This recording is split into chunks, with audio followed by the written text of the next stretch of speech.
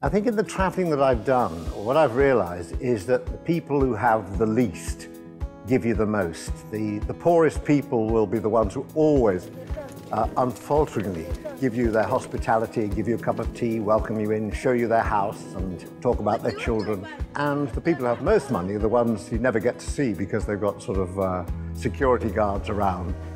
I must say, it's much easier to meet people on the northwest frontier of Pakistan than it is in Beverly Hills, I tell you. I find that what I enjoy about people is people who directly communicate to you, who will tell you about their family, who will tell you about their children. These are universal things. They're all, at every level of life, they're important, but in the smaller villages and the smaller towns where people have less, it kind of means more to them. They have to be inventive. So I've walked through Africa and seen people there who save every single thing. Nothing is thrown away. Simpler lives are always the ones I find easier to deal with. Michael Palin here, wishing you happy travels.